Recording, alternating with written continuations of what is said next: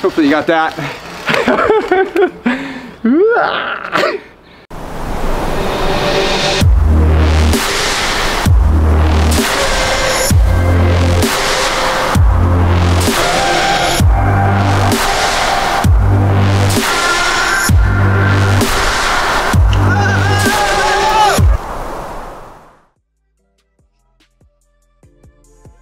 Hey everybody, I'm Mike Levy and welcome back to another field test video.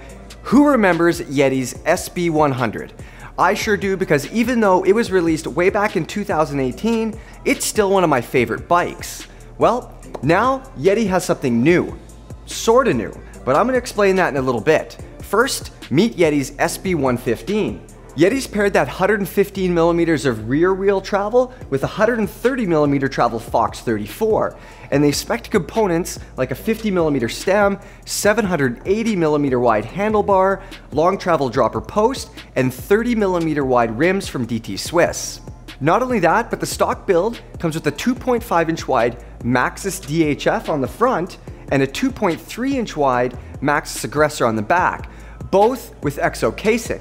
So while the Scalpel and the Epic are more likely to see Lycra and maybe one or two post-ride beers, bikes like this Yeti, along with the Transition and the Revel, are gonna see baggy shorts and maybe a few pre-ride beers. The SB115's new name, it makes all the sense in the world given how much travel it has.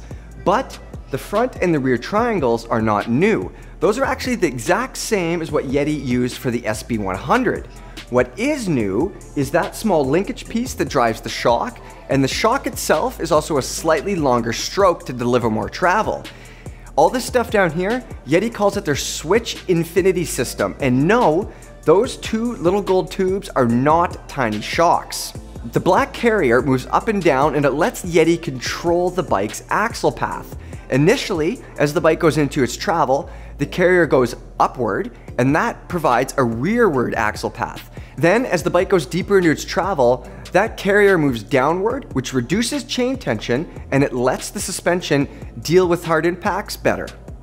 Okay, let's look at some other details, including two ISCG tabs around the BB92 bottom bracket shell. So that lets you mount one of those little tiny upper chain guides if you think you need it. Cable routing is all internal, and it's also tube in tube. So that means you just push it through, and it should come out the other side without you having to scream or throw anything at the bike. Another thing to mention, look how far that top tube drops down. With the seat slammed, this thing feels like a BMX bike. You have a ton of standover clearance. If we're comparing bikes, which is exactly what we're doing here, you probably notice that the Yeti has some conservative but still modern numbers. And now that's because, like I've mentioned a few times already, this is based around that SB100 frame. They're using the same mold, so of course the geometry is going to be similar. It's important to remember that slacker and longer, well, it doesn't mean better. We're all shaped differently, we ride different trails, we like different things, so look at the Yeti's geo chart and see what works for you. One last detail to point out, Yeti's done a real nice job with frame protection here. There's a nice pad underneath the down tube, and the chainstay and the seat stays both have protection on them as well. Okay, let's talk about models and pricing. The range topper, it goes for $8,000 and it comes with an XX1 drivetrain. This one that I've been riding, it's the $6,900 USD T2 version that comes with an X01 drivetrain, Fox factory suspension, and DT Swiss's XM 1700 wheels. So all that adds up to 27.1 pounds with our Schwalbe control tires and no pedals or bottle cage on the bike. Frame weight? Well, Yeti says that the Turk frame, a medium-sized version, weighs 5.8 pounds with a Fox shock. So those are all the details about Yeti's new SB115. Up next, we're going to talk about how this bike rides.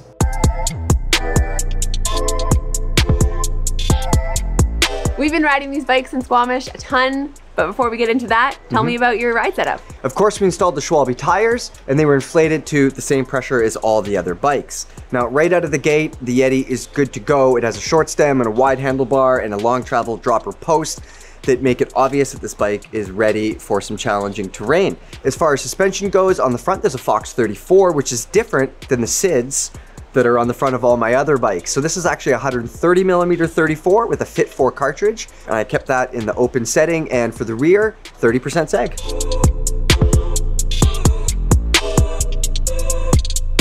And that brings us to climbing. How did this thing climb? Yeah, so there's actually two different stories here with this Yeti SB115. It definitely could turn tighter, steer quicker, steer sharper than bikes like the Spur and the Revel. In those situations where you're going 0 miles an hour, you know, and you're snaking back and forth and it's just like switchback after switchback after switchback, yeah, the Yeti definitely took less effort than those other two bikes. And then what about on the less technical climbs? Does it feel really active or does it feel like it's sufficient? So yeah, when you're out of the seat and you're throwing your body weight around, it does move more than those other, maybe a little bit more cross-country orientated bikes. And that active suspension also helps it in the tech tricky climbing as well too.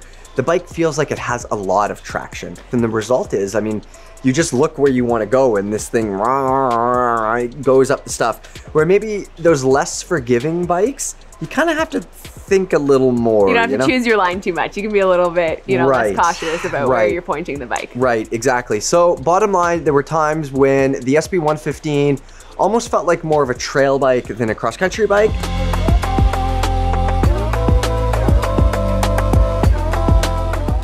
The SB115 definitely has a bit of a unique character, where the SB100, it felt like this knife that like you ride it precise.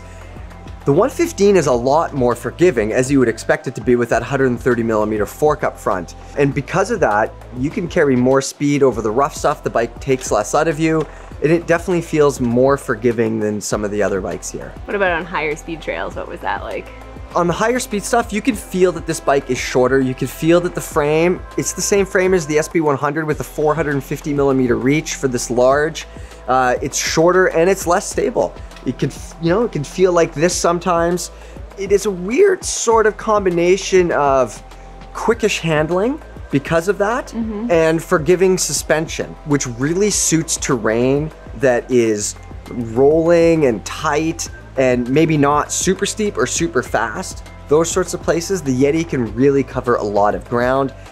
When it does get steeper and when it does get going really fast, yeah, I mean, you can't keep up to bikes like the Spur and the Revel. That's bottom line, that's what it is. And that, I think, comes down to the geometry of this bike, and it's based on the SB100. Yeti's other bikes are fairly progressive if we're talking geometry, and this isn't. And compared to a handful of these newer bikes that we have here, that's obvious.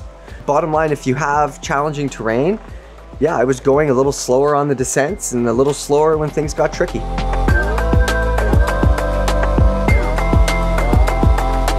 It's time to look at the timed laps. How did the Yeti SB115 fare? Yeah, so the overall lap, the entire lap, that includes obviously the descent and the climb, it was 5th overall out of 5 bikes. The descent, it was 4th out of 5th. And then we did the efficiency test.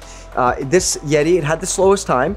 I mean, it's 6 pounds heavier than that makes a difference. Than the Epic Evo, right? Yeah, like people, you know, change their wheels out to shave a couple grams. Yeah, 6 pounds, like you're gonna notice that. Exactly. So it was the slowest bike on the efficiency test, but on the trail, it felt more like a quick trail bike.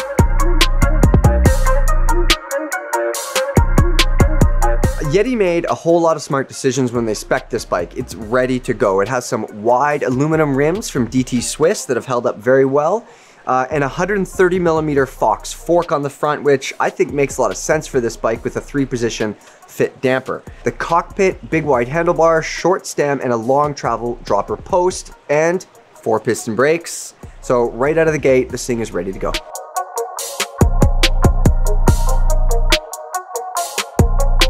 Well, let's get into pros and cons then. What were some of your favorite things about this bike? I think my favorite thing about this bike is the suspension.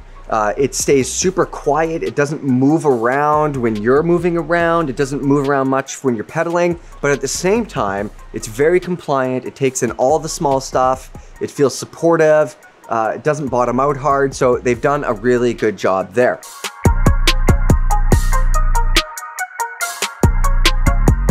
And what about the not so good stuff? What were some of the cons? Honestly, I think Yeti missed a beat with the geometry. The reach could be longer, the front end could be a little bit slacker. As it is, it can't really compete with the likes of like the Spur and the Revel Ranger. It feels, handling-wise, like it'd be a little too quick. But, I mean, you know, if your terrain is tighter and slower, it might be just the ticket. all things considered, who's gonna buy this bike? Who's the SB115 for?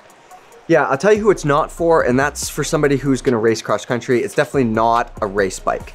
What it is though is extremely forgiving, and it still has nimble handling. So if you want something that maybe is a little more forgiving than your average cross country bike, but you don't need those slack angles or anything like that, the SB115 might be a good option. Okay, there you have it, Yeti's SB115. Stay tuned for more reviews and roundtable discussions from the cross country field test.